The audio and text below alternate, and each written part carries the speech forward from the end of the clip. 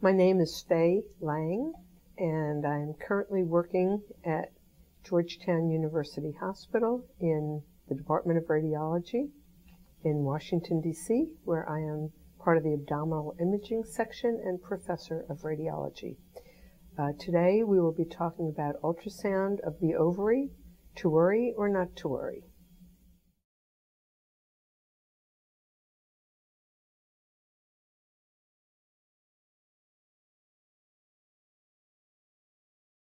Today we're going to talk about the ovary. I just want to say a brief hello again, and some of you may know that I recently moved to Georgetown or to Washington, D.C., beautiful city. We see Thomas Jefferson, and this is actually where I work now in Georgetown University Hospital. It's on the campus of a beautiful university. This is part of the university, one of the buildings. And Georgetown, if you've not visited it, is a very special place. It's obviously in our nation's capital. A lot of people live in these beautiful big homes. I'm lucky I could afford something a little more modest, as we see here, and I'm having a great time in Washington, D.C. Before I was in Georgetown, I worked in Boston for 18 years, where I was up at Harvard, and some of you may recognize this logo from Harvard, very formal, very fancy.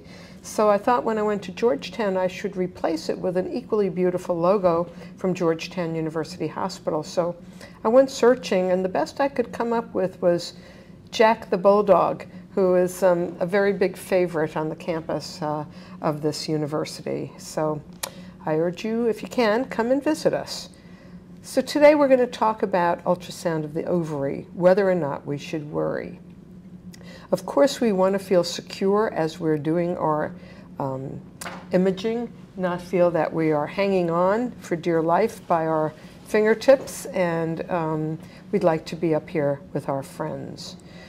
Fortunately, most women who we examine have normal ovaries, and here we have the sort of index appearance to an ovary with a beautiful ovoid shape, small peripheral follicles, and this is what we would love to see in all patients. But we know that not uncommonly things happen in the ovary. And it's very important that we are able to recognize things that happen to the ovary that are either worrisome or, as in the majority of patients, the great majority, things that are not worrisome. And we're going to stress this in the discussion that we are going to have in the next few minutes. Of course, sometimes we see things in the ovary that are clearly disturbing, as in this nice diagram or schematic seen.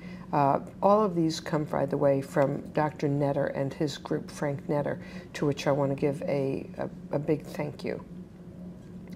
So it's very important when we're starting to do our scans. We typically begin our abdominal scans. We begin with an abdominal scan and then often go to a vaginal scan to know the patient's history. Now, this woman came in, clearly had a palpable mass on more than a single occasion. And I think it's very easy when you look at a scan like this to say, you don't see anything significant. There's a little bit of fluid in the pelvis here, which is not uncommonly seen and is not necessarily a problem. But what is more difficult in this case is to realize that that is not the bladder. That is an ovarian cyst that mimics the bladder. As a matter of fact, there is the bladder. In this patient, it's not well distended. So how do you find that you don't get yourself in trouble? Because to miss a 10-centimeter ovarian cyst for a sonologist would truly be in an embarrassing situation.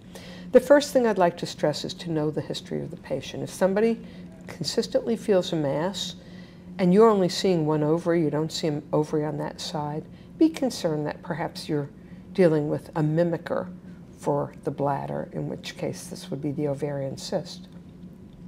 The second thing is, if I was doing a scan like this, I'd say to the woman, now empty your bladder, I'm going to do a vaginal scan. But she'll tell you that she just did empty her bladder and it's empty. So there's a mismatch here. You could get out of this problem and solve it in several ways. One is you could ask the woman to drink a lot of water to try to fill up her bladder, make sure this isn't the bladder. You could also put a Foley catheter in. But what I like to do is when I'm doing my vaginal scan, every time I put the transducer in, I can see the urethra. And the urethra, of course, is a landmark because it will connect to the bladder, and you'll quickly recognize this to be the bladder and that to be separate from it. And so there's nothing intrusive to the patient in terms of discomfort like a Foley catheter, or discomforting like filling her bladder to get it very distended. So I urge you to remember this case. Be aware of mimickers. There are many others that you can see, as we see here, being pointed to by the various arrows.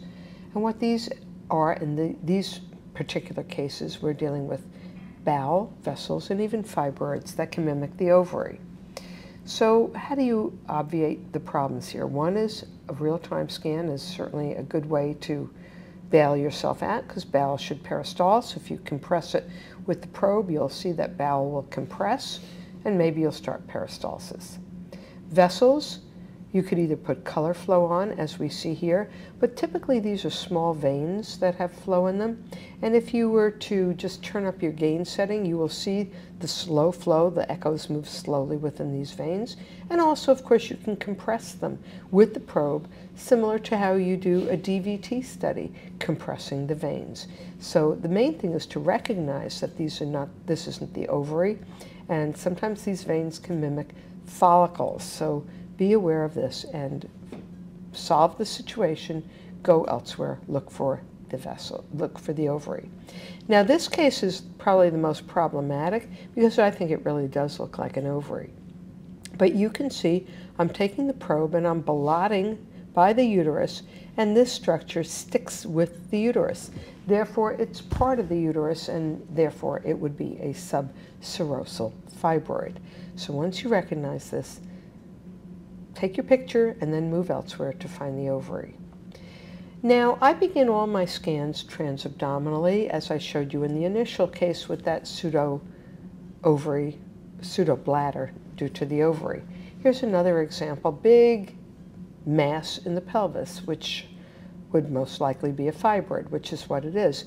But the question is at this point, can I find an ovary? And many people give up very quickly saying, I'll never find an ovary with such a big mass, as in this case with a big fibroid.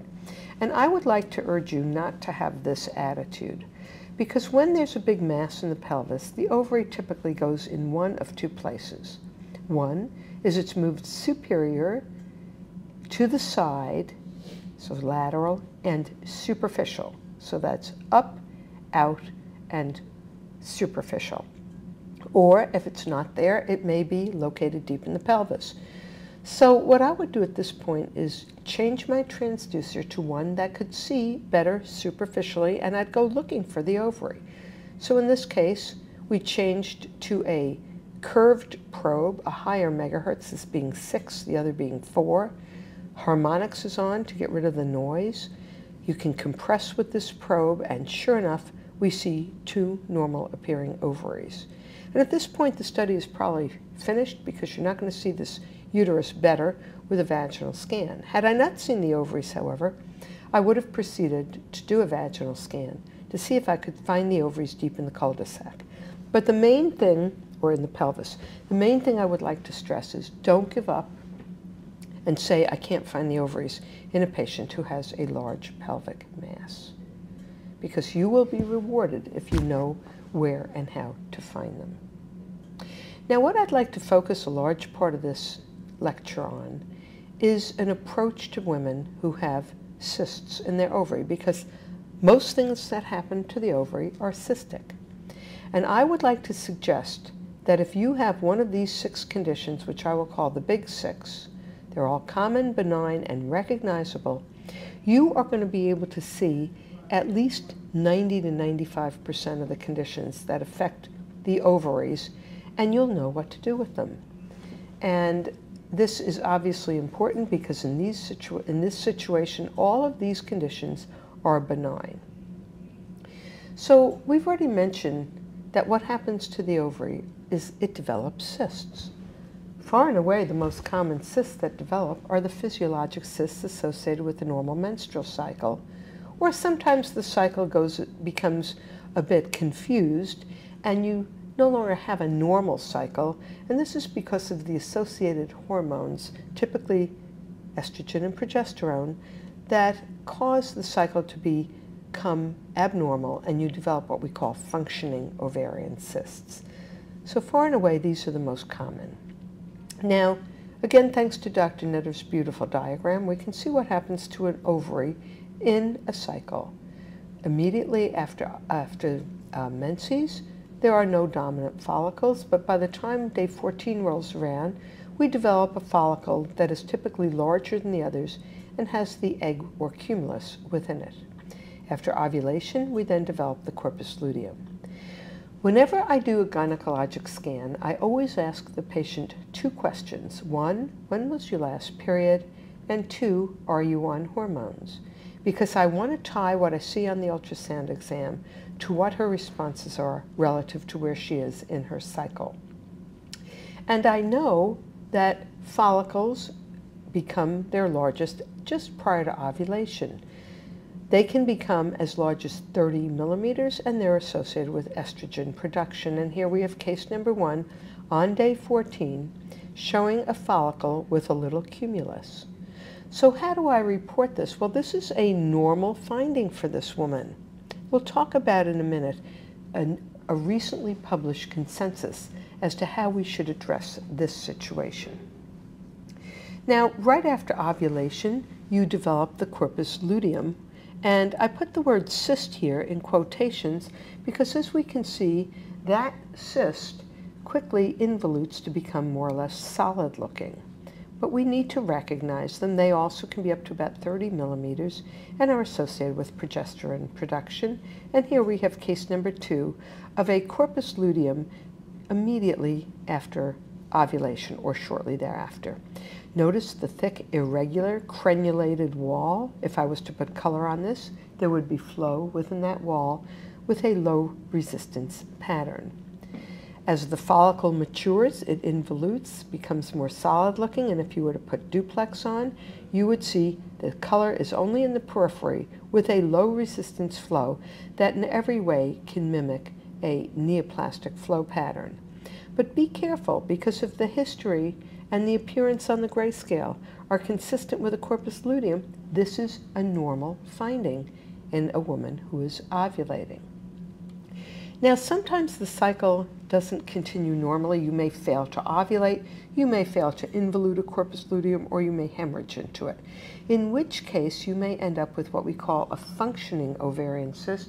And the word functioning implies there is an excessive amount of hormone in the neighborhood, progesterone or estrogen, for the corpus luteum and the follicle, respectively.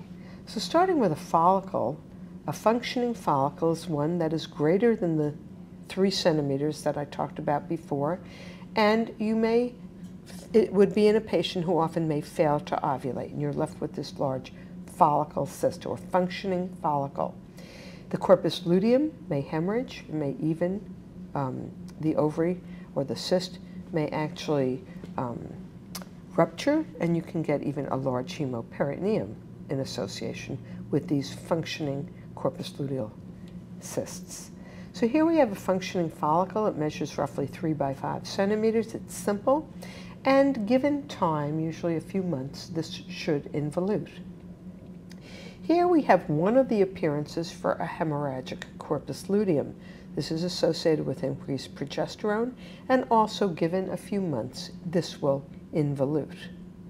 The third kind of functioning cyst is seen here, where we see multiple large peripheral cystic structures or follicles, and these are seen in certain conditions where there is a milieu of increased HCG on board, and these are follicles then that are stimulated, and all follicles live in the periphery pretty much of the ovary. So that's what these are, and they're stimulated by the HCG to get large in a patient who has, and you need the history here, either been given HCG in an effort to become pregnant, perhaps overshot the mark and had the development of a multifetal pregnancy, in which case each placenta will in itself elaborate HCG, so again, an excessive amount of HCG on board to stimulate the ovary, or a patient who has one form or another of gestational trophoblastic disease, such as a classic mole, or even down the range of these conditions to choriocarcinoma. People who have too much HCG on board, I'm sure you know, can be prone to have fluid collections in the way of ascites, pleural effusions, or even pericardial effusions. These patients are treated depending upon the etiology for their fecal lutein cysts, and in many cases, particularly the top two, it's watchful waiting. So in late 2009, a group of many people with great experience in ultrasound and interest in ultrasound convened with the Society of Radiologists and Ultrasound meeting for a 2-day consensus conference addressed to what we should do with ovarian cysts.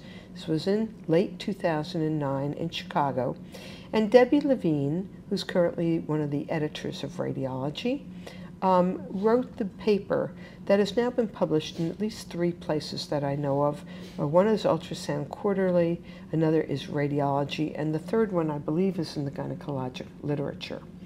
And basically, we're trying to disseminate this information, as I said, from experts in radiology, sonologists, gynecologists, pathologists, so many, and statisticians, so many people who are interested in the business of what to do with many of these cysts. So what they addressed and said with respect to premenopausal cysts, what do you do about them in terms of follow-up? Their suggestion is if it's a simple-looking cyst, 3 centimeters or less, probably don't even need to report it, and certainly don't need to get a follow-up, because these are normal physiologic cysts seen with the normal menstrual cycle.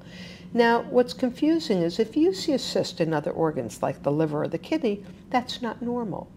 But I want to emphasize the point made by many of us at that conference: cysts are normal in the ovary, and so if it's normal, don't mention it. But make sure you know the patient's history with respect to 1, when was your last period, and 2, are you on hormones? And knowing where you are in the cycle, and assuming the history is she's not on hormones, you should be able to figure out if you're dealing with a physiologic follicle. If it's between 3 and 5 centimeters, it's probably going to be a functioning follicle, in which case you know it should disappear in a period of a few months. The people who are addressing this meeting agreed that we should put this in the report, but no need to follow it since they should go away. It's only those larger cysts, somewhere between 5 and 7 centimeters, that should undergo a yearly follow-up. And we'll talk more about this again as we continue in this lecture. But 7 centimeters appears to be the recent newly announced cutoff for when we should start to intervene, perhaps because of the threat of torsion when things get that large. A hemorrhagic cyst should be treated in the same way as a physiologic follicle, in that the small ones we can ignore in terms of follow-up, perhaps report the larger ones, but they too should disappear within a period of a few months. The larger ones, probably a good idea to get a short interval follow-up, because sometimes these hemorrhagic cysts can mimic endometriomas. There's a crossover in their appearance, and just to make sure that they do go away then. So it would be a good idea then to follow these. If they stayed, entertain the thought of an endometrioma. Now, what about the large group of patients who have non-neoplastic cysts? And certainly we'll talk about neoplasms. What we want to talk about with non-neoplastic cysts are these 3: postmenopausal, polycystic ovaries, and go into more detail with respect to hemorrhagic processes that could include endometriomas and hemorrhagic cysts. So let's start with postmenopausal women who have cysts in their ovary. The first thing I would like to do is put color on and make sure, there we are, dealing with a cyst in the ovary. The other fluid collection was just a vessel.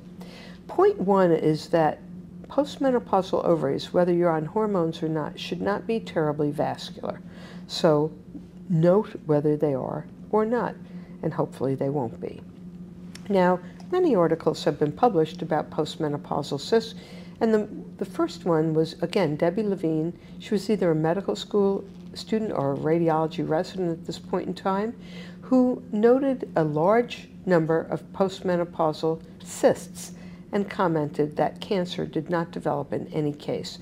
And this has been subsequently shown in other literature that has been published. And these cysts have been measured as 5 centimeters or less in diameter.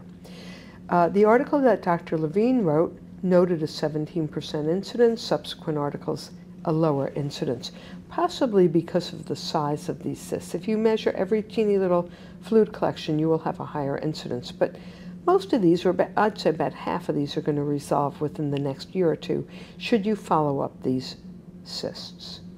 The consensus statement suggests, because they're so common to see small cysts in postmenopausal women, that if they are a centimeter or less, probably should not follow them up and consider even not reporting them. As again, you start mentioning the word cyst, these people will come back to you. And since these are benign, non-threatening condition, don't need to follow them up. Between 1 and all the way up to 7 centimeters, the consensus statement said definitely to report this and then consider doing a yearly follow-up. Many of these cysts are going to stay stable in size or grow very, very slowly, which is why the thoughts were that they don't need to be reported. But once you get to be maybe 7 centimeters, because of the threat of possible torsion at that point, you might want to consider removing these cysts. And 7 centimeters and above, again, the idea would be to either remove them. I'm not sure how MRI would add to the ultrasound in terms of saying what this is, but most of us, I think, were in the mindset to consider doing surgery at that point. Well, what about number 4 on our list of common treatable, common benign conditions that are seen in the ovary? If you see a large number of small peripheral, these would be the location of follicles, as we see in the picture here, people have described these as looking like a string of pearls around a woman's neck. This is consistent with a polycystic ovary. Now, a consensus statement came out a few years ago with these numbers, more than 12 peripheral follicles, none of which is greater than 10 millimeters, and the ovary is slightly enlarged, usually round.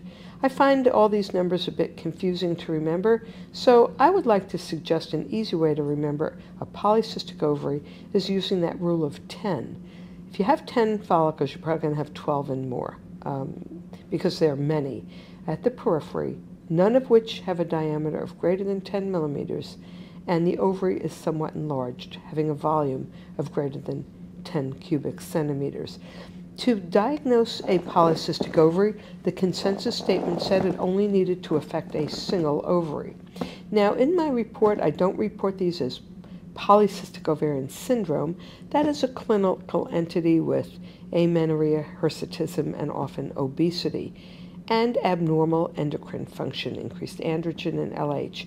So my job is to define what the ovary looks like, and I would call this a polycystic ovary, and let the clinician figure out if this is part of the spectrum of polycystic ovarian syndrome. These ovaries are often scanned by us because patients are manipulated because they're anovulatory in an effort to get pregnant. And these ovaries are very sensitive to hormonal manipulation. These are the people who not uncommonly develop ovarian hyperstimulation, which we've shown you an example of with the thecal lutein cyst. Interestingly, even though these women are amenorrheic, they have a very vascular stroma, particularly in the center of the ovary, with a low resistance pattern. And I find this rather intriguing because when women are typically anovulatory, and the most common reason for that would be a case like this, multiple small follicles throughout the ovary, in an avascular ovary, the most common appearance or reason women will have an ovary like this is a woman on oral contraception. And I don't know why these women are so vascular in their ovaries, but when I see what looks like a polycystic ovary, I always turn on my flow and see if it's a hypervascular ovary. And more than likely, if it is, it will be a polycystic ovary. Now, moving into another entity, which is very common and classic, is the woman who has a homogeneously echogenic mass in the ovary, sometimes hard to see if the echogenicity of it is similar to the background of the ovary, and you can see some small follicles here peripherally. Turning on this case, you can see actually there's a fluid debris level. Not always going to have that, but not uncommonly with a dependent debris level. Notice the fluid debris looks vertically, and that is not because the woman is in an unusual position. It's just because whenever we look at a vaginal scan, as we see in this case, the front of the probe is always put on the top of the screen. So this actually is the patient's feet, her head, anterior and posterior. So it's an anterior-posterior fluid debris level. If you were to put color on in this entity, which is a classic for endometrioma, you can see a little bit of movement with the Doppler, with the color on. But when we put Doppler on, notice how we've increased the flow greatly in that endometrioma. And this is to remind me to tell you, of course, that Doppler has increased energy, and that's why we're striking these echoes more forcibly, causing them to have this kind of motion. And I urge you, when you see such a thing, to be reminded, if you're doing pregnancy-related scanning, particularly in the first trimester, I am definitely not a fan of using Doppler at that point because of delivering higher energy to a developing embryo. So I would urge you to not use Doppler unless you have a very good reason to do so. And honestly, for many years, I have not found that good reason in my early pregnancy studies. But let's get back to endometriomas. Most women who have endometriosis know their diagnosis. And what is the most common ultrasound appearance in a woman who comes in saying, I know I have endometriosis? Most commonly, it's a normal ultrasound study because they will not have a focal endometrioma. So don't be surprised to see a normal study. When a woman develops an endometrioma, it typically occurs within the ovary, and we've just shown you what they look like. They're masses that are filled with low-level homogeneous echoes. What did the consensus statement say about endometriomas? It was said that initially we should do a follow-up in about anywhere between 6 and 12 weeks, and why would that be? Because we want to make sure that really is an endometrioma, in which case it will not change appreciably or it won't go away. And there is, as we said, a crossover between endometriomas and hemorrhagic cysts, which should go away, hence the short-term follow-up. But then the consensus people also suggested we do a yearly follow-up just to keep our eye on these things. They should not go away, and they may grow a little bit slowly. But if there's an appreciable change in the size, probably should be removed because there is, unfortunately, an association in women with chronic endometriomas to subsequently change the appearance and become malignant in the way of developing an endometrioid carcinoma. So that's why we want to keep our eye on women with endometriomas. Now, most endometriomas look the same, but occasionally we have one of them that looks different from the rest of the gang. So here's an example of a slightly atypical endometrioma, much coarser echoes. And here's one that frankly looks very, very atypical with mural nodules, thickening of the wall, septations, and even flow in the septations. When I see something like this, even if a woman has a history of endometriosis, I'm going to be concerned.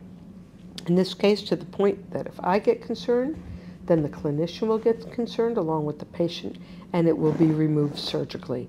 And this was proven to be an endometrioma. So I'm showing you a spectrum. Fortunately, this is an unusual situation.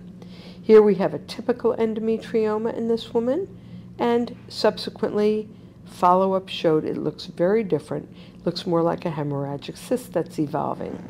But in this case, this went back and forth over time, subsequently being surgically proven to just be an endometrioma.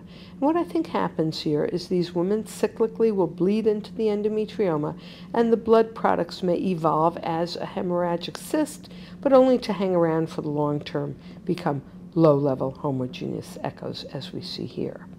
Occasionally, you may see something like this, in the wall of the bladder. Now, I'm not saying this is not, you can't tell this from a bladder neoplasm, but a woman who has a history of endometriosis, and particularly if she has cyclic hematuria, you might want to think about the possibility that this is an endometrial implant in the wall of the bladder, as we see here through a cystoscope. This is an interesting lady who does have endometriosis, and I'll show you her endometrioma in a minute, but complained about pain near her umbilicus. And of course, if somebody's complaining about pain, it's my job, I believe, to go see if I can help find out what's going on. So we saw this mass near her umbilicus, and we saw it again a while later, that it was even getting bigger, now sort of bilobed, and she had endometriosis and endometriomas in her uterus, in her pelvis, in her ovaries, and we can see a homogeneous, very typical appearing endometriomas. So what is causing this mass up by her umbilicus? When we looked at this patient with a real-time clip, you can see this is in the abdominal wall, right next to her umbilicus. So what this represents is an endometrial implant in the scar, thanks to a laparoscopy that was done. And I've seen certainly endometriomas in this location. I've seen them in C-section and other scars. And endometriosis can have a way of implanting far away from the ovary and often will be cyclically painful as there's hemorrhage into these unusually located endometriomas. Now, if you look at this next case, there's a very hyperechogenic area occupying the majority of the ovary that is avascular. It doesn't have the typical appearance of the low-level homogeneous echoes of the endometrioma, but it's avascular. And this woman, in all likelihood, is acutely symptomatic at this point because she has hemorrhaged into a cyst, i.e. into a corpus luteum. And these can be very, very painful. And this is what the acute hemorrhage should look like. These are going to go away with time, a period of months, and we shouldn't worry about them. So I mentioned ovarian cancer does a lot of things, but it rarely hemorrhages. So if you see what looks like something that could be hemorrhage, if you elect to follow it, and not everybody does today, according to our consensus statement, it should resolve. But if you were to follow it, these hemorrhagic cysts evolve often in a predictable manner. One way they evolve is to develop a retraction of clot, as we see in these two examples. Now, you might say to yourself, why is this not a mural nodule with a tumor? Well, for one thing, it is avascular, and tumors are typically vascularized. So, can we do anything else? Another case, avascular, probably a hemorrhagic cyst with a clot in evolution. Now, I know that if I have a clot, it is going to be relatively soft.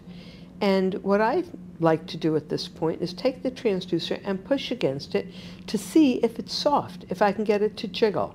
And this is one of my favorite clips where I show this clot moves and jiggles, and tumor doesn't behave like this. If I have a tumor and you look at a clip, you can see this is much firmer, doesn't move, and of course this woman also has ascites. If I was to show you what color looks like in a minute, this is a mural nodule because it is firm, and but if I showed you what it looked like with color, it is going to be vascularized in contrast to a cystic structure with a hemorrhage in it that is evolving. So mural nodules should be separable from hemorrhagic ovarian cysts in evolution. But don't get fooled, keep your eyes open, and if there's any question, of course, get that short-term follow-up. Now, another thing that hemorrhagic clot can do as it's evolving is it can form these reticulated appearing masses, and I think a clip says it better than me, where these lines are avascular. And the point I want to emphasize is your terminology. This S word, or septation, I think should be avoided if possible, because clinicians see something or read something in their report that says the word septation, there is a knee jerk that they would suggest that that represents a tumor, because tumors are often septated. So I would urge you not to use that word if possible. There are many other adjectives and descriptive terms you can use, such as it's a reticulated process. It is sponge-like. Perhaps consider the word cobweb in appearance, but if you're going to use the word septation, say they're fine. You might want to say they're fine linear echoes, as opposed to septation, to avoid the word septation in your report, which could be confusing to a clinician. So now we've talked about the varying and common non-neoplastic cystic conditions. I'd like to talk about two others before we turn our attention to neoplasm. What about ovarian torsion? Well, as the name implies, it's a twisting of an ovarian pedicle, and often there are tumors or cystic structures within that ovary to predispose to the twist.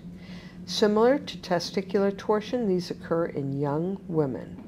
And some of these women may have loose ligaments that predispose them to twist. Now, there are many ultrasound features that have been published, but I would like to emphasize the two that I think are very important and go hand in hand is an enlarged ovary in an unusual location. I would like to suggest that I have never seen a normal size and appearing ovary that is actively torsed, because that doesn't seem to occur.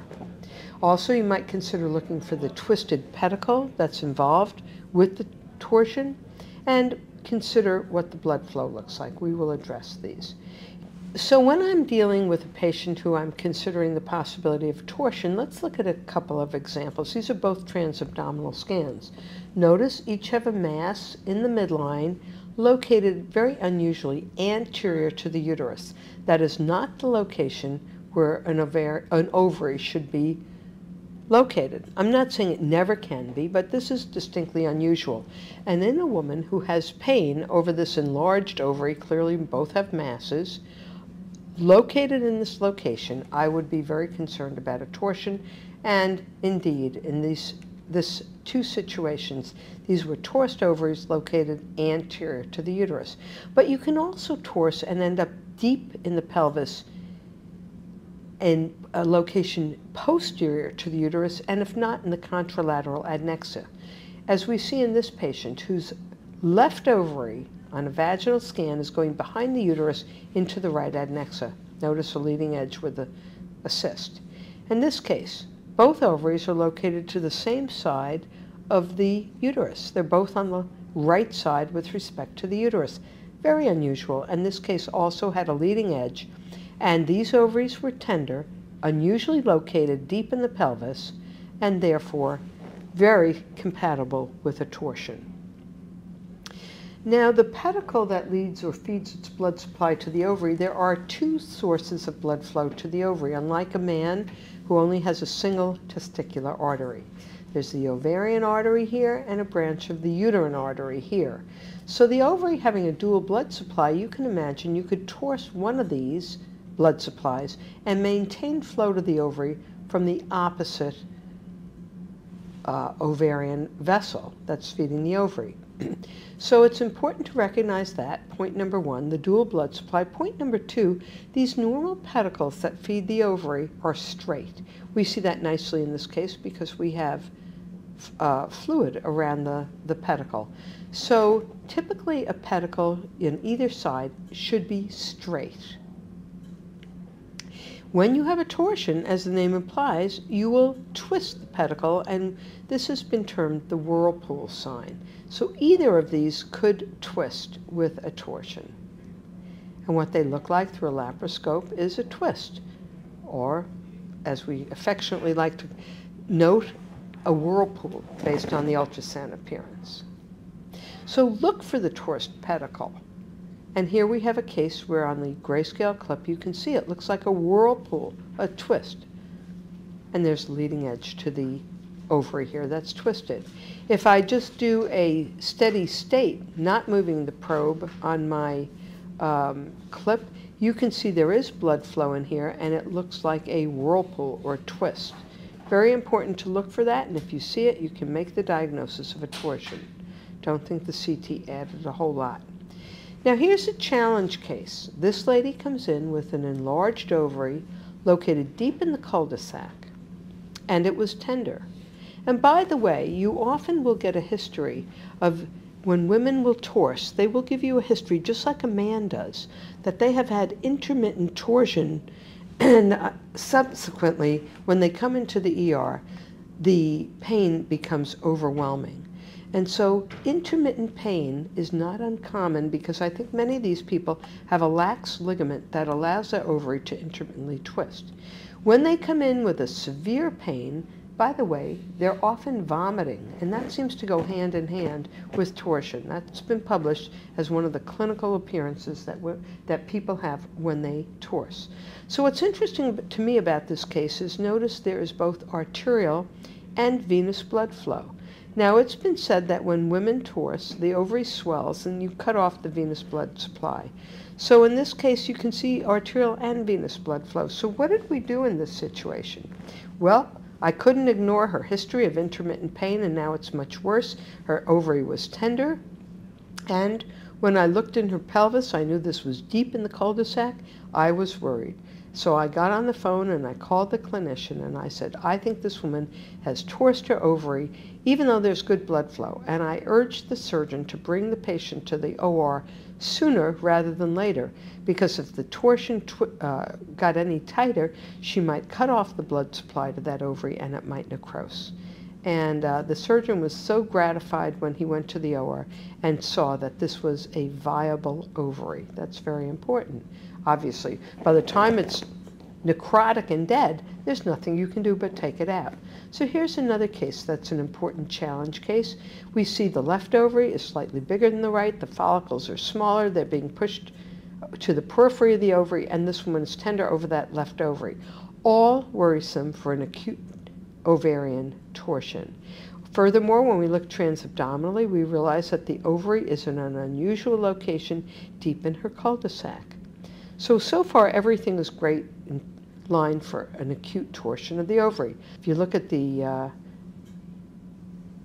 clip here, it looks like there's a pedicle that may be torsing, at least to a certain degree. The ovary is large and swollen. But when we put color on here, notice there is hyperemia to that ovary. Certainly not lack of flow, but increased flow. So the question is, why is the flow so hyperemic? Well, as we mentioned, ovaries can torse and then they can detorse. And in the process of detorsing, also known as mistorsion, you can suddenly have a period of hyperemia that's transient. And if you can see it like this, you can suggest this ovary has just detorsed. So what should happen clinically to a patient like this? It's very important to get this woman to the operating room because she's going to be at risk to torse again. Take her to the operating room and just do a pexy, if you will, or tack the ovary down so she will not have the ominous complication of a subsequent torsion. And certainly you might want to look at the other ovary as well, because often these lax ligaments are bilateral. Now, what about women who have these multiple small echogenic foci, typically at the periphery of the ovary, as a dotted or even a very linear appearance in this more dramatic example? Do you worry or not worry when you see this? We certainly know that if we see these little echogenic foci and you're dealing in a testicle, you would be labeled as having testicular microlithiasis, and there has clearly been a reported association of this with testicular neoplasm. So is the same thing true in a woman who has these little microliths? These are small, non-shadowing, and as we said, about 95% are in the periphery of the ovary. So you recognize them, and I will quickly tell you not to worry about these. A study came out of the Brigham Hospital. Rusty Brown, one of my colleagues, took ovaries like this, and when they were going to be removed, we had the opportunity to look at these ovaries vis-a-vis the pathologic specimen, and so you can see this little tiny calcification in association with the small peripheral cyst. These are called inclusion cysts, which are things that happen after ovulation. So it's sort of a remnant of prior ovulation. Here's a very dramatic example again. It looks like a rim calcification, can even be seen on a CT scan, And at pathology, we can see hundreds and hundreds of these little cysts with these echogenic foci representing the microcalcification. So this is a condition where it's not something we need to worry about. Most commonly, these are calcifications associated with inclusion cysts or prior ovulation. There have been other conditions, not as common, but we do not worry about these because these are not pre-malignant lesions. And I would suggest if you do put this in the report, and there's a question whether you need to, but if you do, please be clear in the report to say this is not a worrisome finding. Now, sometimes these little calcifications can get bigger. We followed them actually up to 13 millimeters, and only one of these cases went to surgery, and that proved to be a corpora albicans, or basically a scar in the ovary due to a prior ovulation. And a report was published based on these cases. There were 28 cases. The bottom line is these do not change with time, and therefore we do not worry about them. There's no mass associated with them, so these are not dermoids. And if you see such a finding, if you want to follow it maybe for a year, and then don't worry about it, because this is not going to be we're worried about cancer. So coming up to the subject of neoplasm, we can see that ovarian tumors are very, very deadly. If you summate the mortality of them vis-a-vis the other gynecologic neoplasms being uterine or cervical, it more than summates those other two gynecologic neoplasms.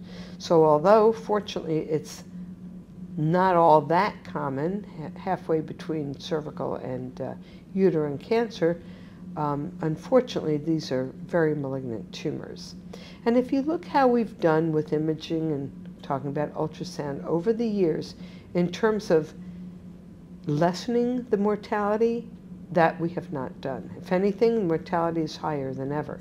So it is a really terrible condition to have, and something that fortunately is not too common, but we should recognize it. Now, ovarian neoplasms come in 4 different types, as we can see here, from the least common sex cord stromal tumors to the epithelial tumors.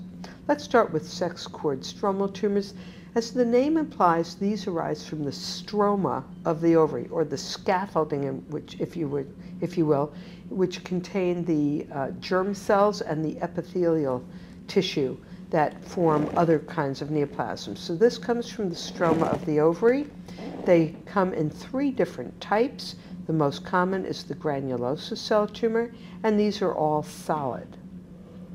2 of these tumors are associated with hormone production, the granulosa tumor with estrogen, and the sertolic with androgen production. So if you have a postmenopausal patient and she suddenly has symptoms, maybe she's getting her period again, that sound like she's got feminizing hormone on board, she probably has a granulosa cell tumor. And in contrast, if masculizing symptoms appear, you're going to think about a sertolic tumor. Fibromathecoma is the 3rd tumor that develops from the stromal elements of the ovary, and it, as every medical student knows, is associated with Meg syndrome, which I've seen all of 2 cases, I think, in my 40-year career. And these are patients who have effusions with a benign tumor, ascites, pleural effusions, pericardial effusions, and these are benign. The other 2 tumors, fortunately, have low malignant potential, grade 1 tumors, so these are not wildly anaplastic the way the epithelial tumors are. What about these cases? 2 different patients with rounded, relatively small mass, larger mass in the ovary, with Doppler flow that is consistent with a neoplasm. Well, if you have these appearances in a woman, these don't look like normal ovaries. They are rounder than a normal ovary, and we do not see the follicles. These are patients who have ultimately proven stromal tumors in association with feminizing and masculinizing symptoms. So knowing if it's masculine or feminine in terms of their symptomatology and excess hormone can help you decide which it is. But overall, I let the pathologist give me the results of what these solid tumors are. A 3rd solid tumor can be associated with acoustic shadowing due to attenuation of sound and reflection of sound, and similar to leiomyoma of the ovary, these are fibroma, thecoma, and they're related like fibroma to the fibroid tumors, fibrous elements, and these can absorb sound, as we see in these examples. So if you ever see a mass that has some shadowing, that this is not what a dermoid looks like, it's coming from the solid component of the tumor, think of ovarian fibroma, thecoma. And here we show you in contrast a normal ovary with its normal shape. Ovarian masses tend to be round as opposed to ovarian normal ovaries, which tend to be elliptical. What about metastatic tumors? About 10% of ovarian tumors arise from metastatic disease. About half or more than half come from the GI tract or the breast, and then the rest we see from other tumors. And basically, these tend to be solid or cystic with a large solid component within them. And this is Dr. Netter's depiction of a patient who has a solid tumor with some small cystic elements. Anytime you see bilaterally enlarged solid ovaries, think of metastatic disease first, though. Gastric cancer in this case, the so-called Krukenberg tumor, another patient with lymphoma. What about germ cell tumors? Well, they come in a variety of types. We're going to focus on the mature dermoid, if you will, which is certainly the most common if you're dealing with an adult population. So what do these look like? Well, 18% of them up to that number are bilateral, and as the name teratoma implies, they're associated with the germ cells of a variety of types. But we tend to focus our attention on the ectodermal elements, or the hair or sebum within dermoids. Now, when I ask residents to tell me what's causing this echogenic area with the gradual acoustic shadowing, I often get the wrong answer. So let's think about this. It's actually the hair that is hyperechogenic with the gradual acoustic shadowing, as the hairball, if you will, absorbs and reflects sound, giving you a relative gradual acoustic shadowing. The sebum is actually the liquid at body temperature. It's like taking butter or fat, lard, Crisco, and heating it up to become liquefied at body temperature. So this is the liquid due to the sebum with varying echogenicity. Sometimes it's very echogenic, sometimes it's quite echopoor. And here we have case number 6 in our grouping of a classic dermoid. We're seeing a focal hairball, if you will, comparing it to the CT, making you realize that the sebaceous material is typically liquid at body temperature and has varying degrees of echogenicity within them. So you should be able to recognize these classic dermoids, but there are variations. Here we have a patient who has what looks like mural nodules in a cyst. I'm not going to let those slide by me. That will come out fairly soon, although this one does have acoustic shadowing. If you were to do a CT in this case, each of these are dermoids within the wall of a simple cyst. These are too small to resolve even today by CT. So that is called a dermoid plug. Here we see calcification in a dermoid, very bright echo with acoustic shadowing, and that is another example of why we miss dermoids. Here we have a third case, which we have a large, what looks like a solid component, but it's really sebum filled with echogenic fluid, and here's the hairball floating in the fluid. And finally, the fourth variation that we see is here's the hairball, and these echoes are linear. If I showed you a clip, they would be undulating and sparkling. This has been published as the spaghetti sign, but I would like to suggest a better name for it might be a bad hair day, with hair flying into the liquid of the dermoid. 4 examples of variations. So what did the consensus statement say about dermoids? Initially consider doing a relatively short term, but do follow them up, maybe in 6 to 12 months, and then maybe yearly. Many dermoids are small and they do not grow, and they stay there, or they grow very slowly, which is why the idea was that they don't all have to come out. Fortunately, malignancy in dermoids are very rare, but not unheard of, maybe 2 or 3%, will have malignant components, and when they do, these are bad actors. They often are squamous tumors in these dermoids, and these can be highly lethal. So if you see a dermoid that is growing, probably should come out. There are some unusual but specific appearances to dermoids. I had to go to the literature to find these cases. Remember I showed you the endometrioma with the fluid debris level, and the debris is dependent. If you ever see a fluid debris level but the debris is superficial, think about echogenic fluid in a dermoid with the floating fat. And that's seen here, and that's also seen on the CT scan. So that is distinctly unusual to have an echogenic fluid collection in the near field and a relatively echo-poor component in the far field, floating fat. The last unusual variation are called these hair balls, or fat balls, if you will. And here you can see, these are just case reports in the literature. This was more liquefied at body temperature, and then they solidified, and there's hair in these floating balls. And that is supposed to be very specific for a dermoid, but unfortunately they are rare, so the literature does not have a lot about them in there. But if you should see something like this, think about a dermoid. Now, dermoids, because of the floating hairball on the fat, can be difficult to identify. And here we have such an example. In the right side, we're pressed to see a mass here. But if I told you clinically the woman had a right adnexal mass and you do not see the right ovary, step back and think about this case as to whether or not this could be an echogenic hairball floating on fat. Very hard to see in this kind of a clip, but if you push on it, as we're doing here on the other clip, now I think it's much more convincing that we're dealing with a focal mass because it's not being impressed upon with transducer compression. And notice the subtle but definite gradual acoustic shadowing. So now we're dealing with a hairball in a dermoid. That is a very subtle finding, and I think that's why a lot of people miss seeing dermoids. So consider doing clips of a variety of types. And if you have a transducer where you're pushing and interacting with the patient, think of this as similar to doing a classic pelvic exam with your fingers, but having a picture or camera at the end of your finger. Very, very good way to pick up these dermoids. Finally, the last category, the epithelial tumors in the ovary.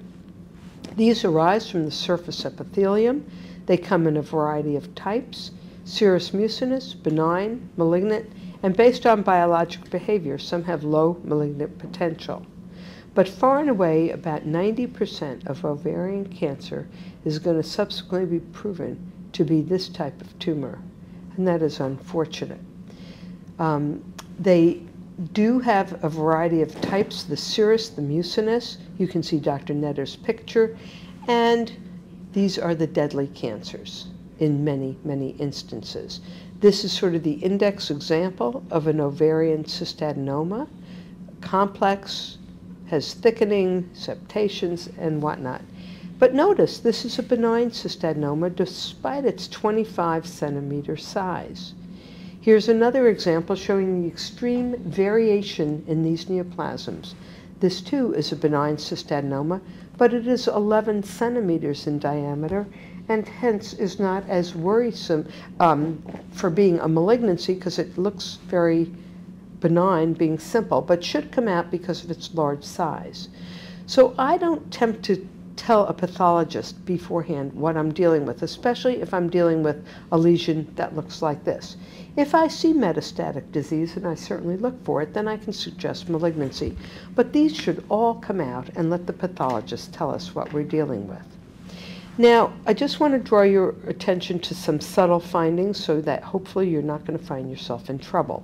Here is a postmenopausal woman, and it looks like she has a simple cyst in her ovary, but I always put color on the ovaries, and in this case I saw flow, which is in excess of what I should see in a postmenopausal ovary, which led me also to look harder, and then I see this subtle mural thickening.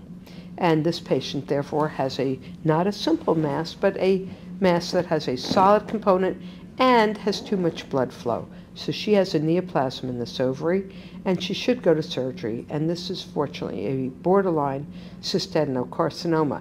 What about this next case?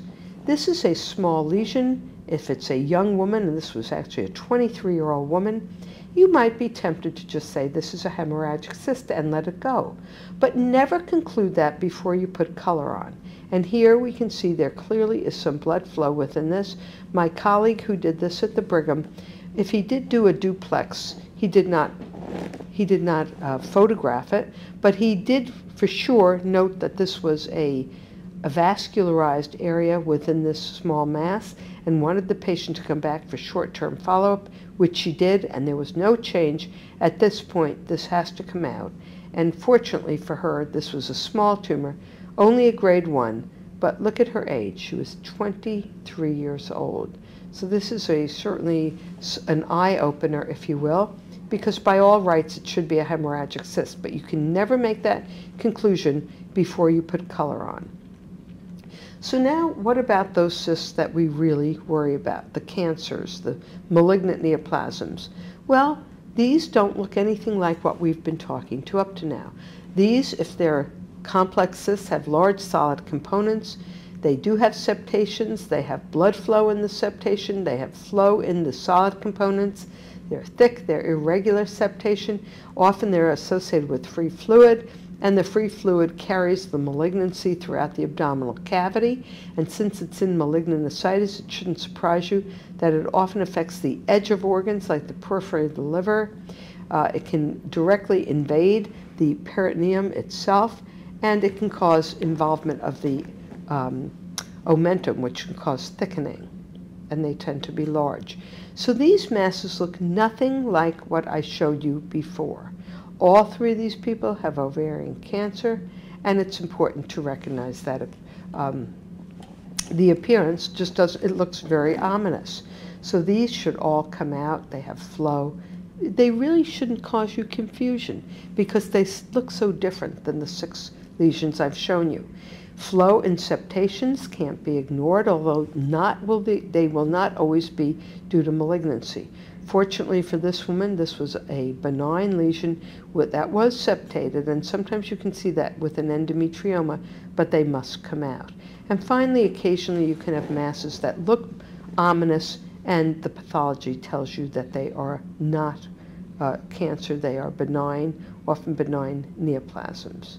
So here we have a case where there is ascites, there was an ovarian mass, to give you the opportunity to evaluate it further. Change your transducer now to a superficial transducer and realize that you're dealing with an implant here in the peritoneum itself. Or go to the outside of the liver here, the periphery of the liver. That's where tumors like to go, the periphery of organs. So that is a tumor implant in a lady who has a small ovarian cancer. And here we also have a peritoneal implant in addition, so that patient has both. Here we have omental thickening with bowel displaced away from the abdominal wall. What about this case? I believe this may be my last case. It looks like it could be complex fluid, but you can never say that because you don't know until you put color on. This component had no flow, so it's probably hemorrhagic, so you might not need to follow it. But the other component, unfortunately, was not cystic, was not complex in terms of complex cyst, was a solid mass, and this has obviously flow. We have to be worried, and therefore we were right to be worried. This patient actually presented with a primary tumor in the lung of unknown etiology, and by doing this ultrasound, we were able to say for sure that this was not a hemorrhagic process. This was a solid mass in an ovary due to, in this case, ovarian cancer. So now we have the big 6.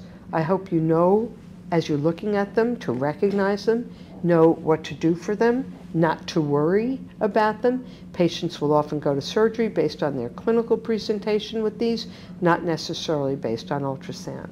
So to put everything into summary, premenopausal woman who has what looks like a small follicle or corpus luteum probably don't need to even report it, and certainly don't need to follow it up because this is part of a normal menstrual cycle.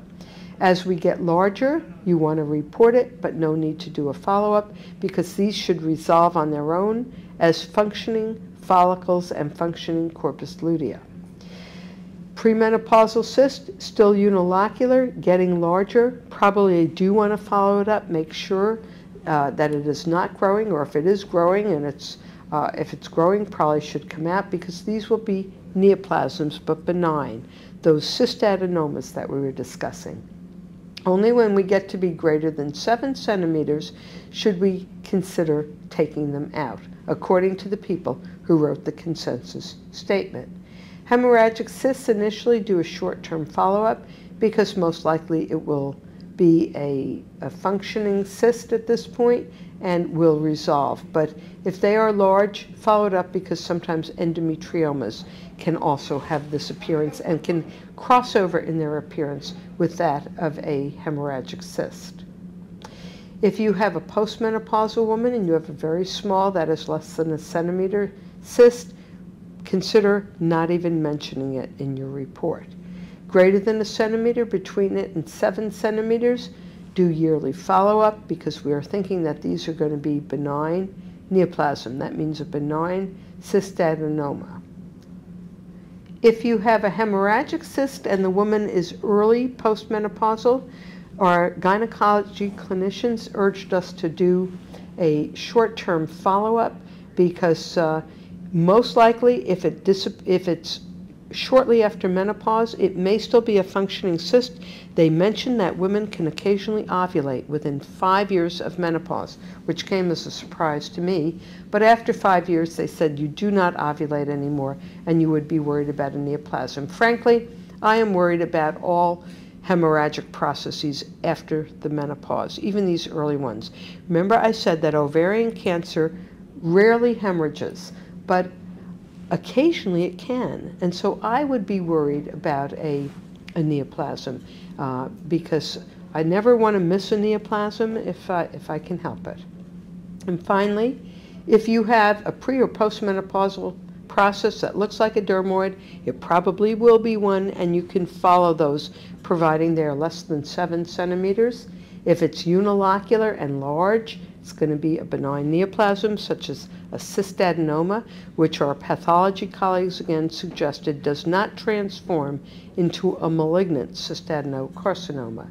All the other appearances that we see, septation, mural nodules, solid masses, we will worry about a neoplasm, and those should come out because we cannot say, unless you see ascites and spread of tumor, if it's benign or malignant.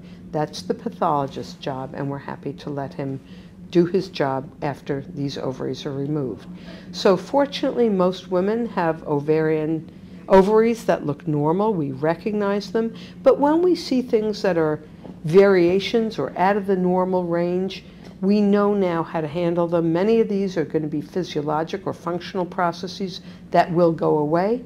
Some will be neoplasms, such as dermoids, that we know what we recognize them, or hemorrhagic cysts, so we recognize those also and know how to treat them. I again thank Dr. Netter for his help in preparing this talk, and certainly I thank you also for your attention.